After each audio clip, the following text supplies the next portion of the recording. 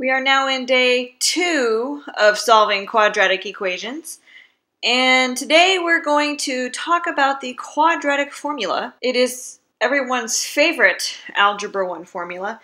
It's not the one you're going to be using most often, that's the slope formula, but it's everyone's favorite because there's a song associated with it, and next class period the geometry kids will be singing it to you.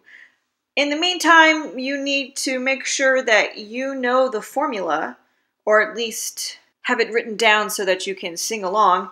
And the formula is x equals the opposite of b plus or minus the square root of the quantity b squared minus 4ac all over 2a.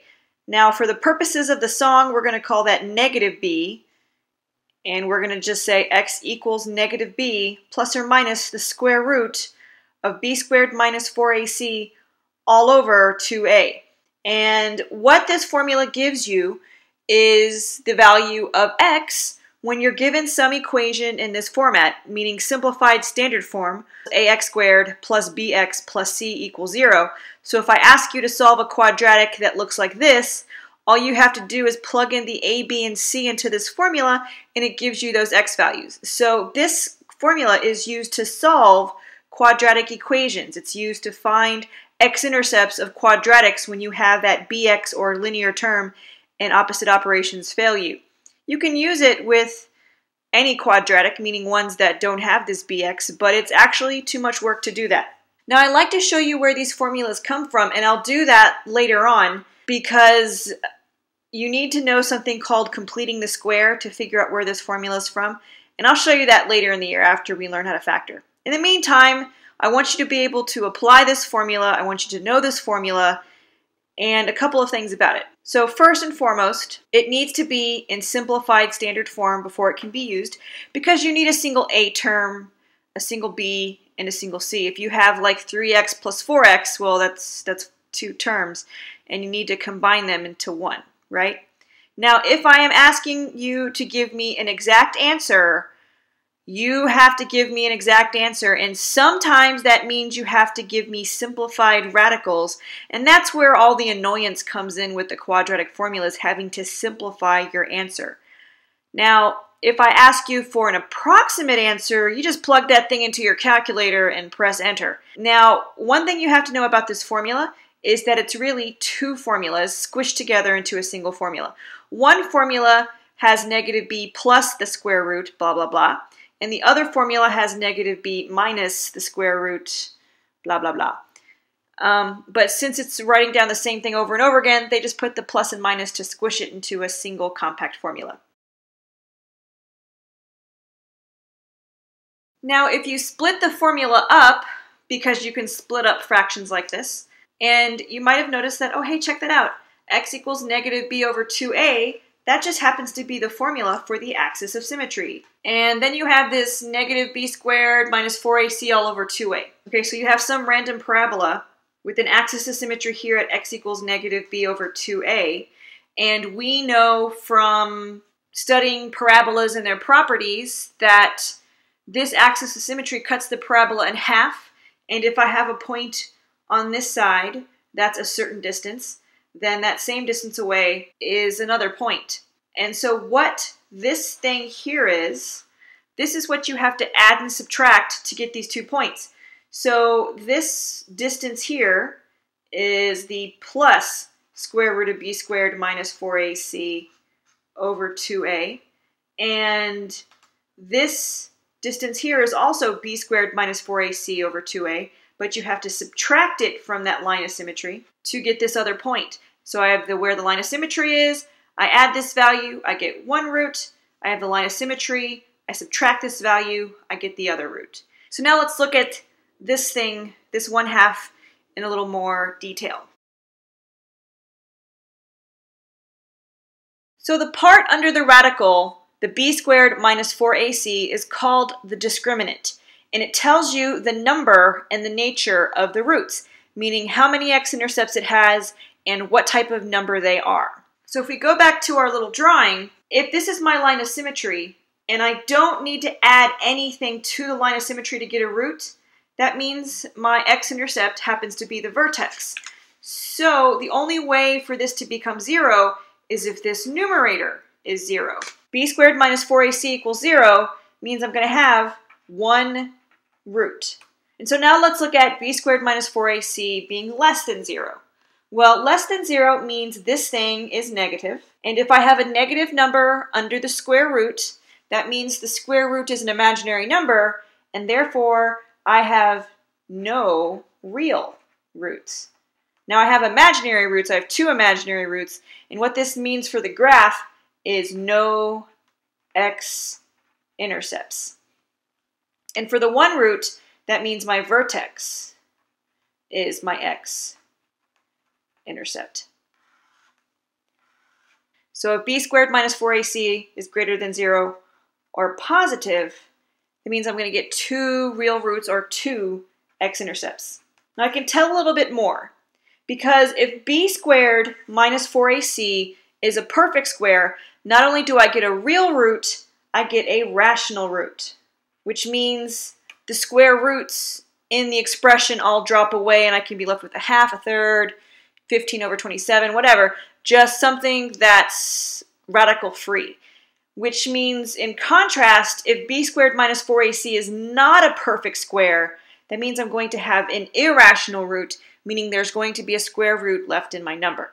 Now, because we have this b squared minus 4ac, this discriminant, it's actually super important for us, and it can make our lives a lot easier. Because if you don't have a graphing calculator and you just want to check and see how many x-intercepts you have, check the discriminant. What kind of roots does 3x squared plus 9x plus 18 equals 0 have? So first things first, I have to check to make sure that this is in simplified standard form and equal to 0. So yes, indeed it is. It is in the correct format and equal to 0. So now I know my a value is 3, my b value is 9, and my c value is 18. I'm going to check the discriminant. I'm going to check b squared minus 4ac. So I'm going to plug in all of my numbers. So b squared is going to be 9 squared minus 4 times 3 times 18. And instead of doing the arithmetic by hand, I have this trusty graphing calculator, which will find everything for me, and I get negative 135. And so what does that mean for this equation? It means that there are 0 real roots. Or you can say no real roots. Now, the thing about this is, if you have a graphing calculator, and I ask you what kind of roots does blah equation have, then you replace that 0 with a y equals and you graph it, and you look and see how many x-intercepts it has. Now let's do an example where we actually solve using the quadratic formula. So first things first, I have to check to make sure this is in the correct format. It is x squared equals 7x minus 6. It's not equal to 0, so I have to convert it equal to 0, and I have two options, okay? Either I can subtract off the x squared and have negative x squared plus 7x minus 6 equaling 0, or I can keep the x squared positive and move these two terms over and get x squared minus 7x plus 6 equals 0. And what's the difference with these two parabolas? Well, this one's a frowny face parabola, and this one's a happy face parabola, but they have something very important in common, and those are their x-intercepts. So it doesn't matter which side you move everything to when you're solving, as long as you get your signs correct, because in one instance you may get a frowny face parabola, in the other instance you get a happy face parabola, but they're going to end up having the exact same x-intercepts. So let me show you that by graphing the two equations. So as I graph, you see one's frowny face, one's happy face. They have the same lines of symmetry and the exact same x-intercepts. So it doesn't matter what side you move things to as long as you get your signs right. Now I personally like having a leading coefficient or an a value that's positive, so I'm going to be using this one in my calculation. Now looking at this, I need to be able to pick out the a value, the b value, and the c value. Well, the a value looks like it's missing, but remember there's a phantom 1 there, so a is really 1. And then b is in 7, it's negative 7 because the sign goes with it, and c is 6. Now I want to find the discriminant to see what kind of roots I'm going to get and what kind of work I can expect to do. So I have the b squared minus 4ac. B squared is negative 7 squared. Notice how I put it in parentheses because I want to make sure the sign ends up correct. Minus 4 times 1 times 6. This b squared term, big hint kids, this b squared term, when you do the b squared, it better come out positive. So if you ended up squaring some number and it ends up being negative in Algebra 1, you did something wrong.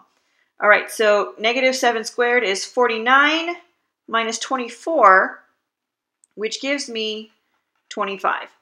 So now I know what kind of roots I can expect. I can expect, because 25 is a perfect square, rational roots, which means no square roots are left. Had this been 24 or 12 or something like that, I would have to simplify the radical, which means I have a little bit extra work with simplification. So my discriminant is 25.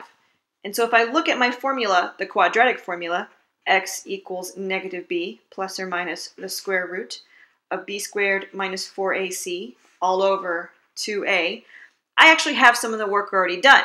Because I did the b squared minus 4ac over here, I know that this quantity here is 25, so I don't have to do this work again. And so then very simply, what I have is opposite of negative 7 plus or minus the square root of 25 all over 2 times 1. And now what this becomes is an order of operations problem, which you can either do by hand or you can use your calculator. The thing to remember, though, is that this is really going to give me two answers because this is really two formulas that have been squished together. One version of the formula, and I'm going to simplify it a little bit, is going to be 7 plus the square root of 25 over 2. And the other is going to be 7 minus the square root of 25 over 2. And these are two very distinct answers. You just can't type in one of these expressions and make one positive and make one negative. That doesn't work that way. So I get 7 plus 5 over 2 and 7 minus 5 over 2. And 7 plus 5 is 12 divided by 2 gives me one solution of 6. And 7 minus 5 is 2 divided by 2 gives me another solution of 1. Now before I put the happy face, I should check to make sure it's right. And I can do this by going to the table and checking the value at 1, which is 0, which is what x-intercept should have. And then the value at 6, which is also 0. So I know that this answer is correct. So for this check, we're basically going to use one equation, 3x squared equals 6x minus 2, and I want you to do 4 things with this one equation. First, I want you to write it in the correct format and tell me the values of a, b, and c. Second, I want you to use those a, b's, and c's to tell me how many roots this equation has, so 0, 1, or 2. Then I want you to use this exact same equation and tell me what types of roots are they. Are they going to be real or imaginary or rational or irrational? And then I want you to give me the exact value of the roots in simplified form. If they're irrational, you're going to be left with square roots in your answer, and remember to simplify those square roots.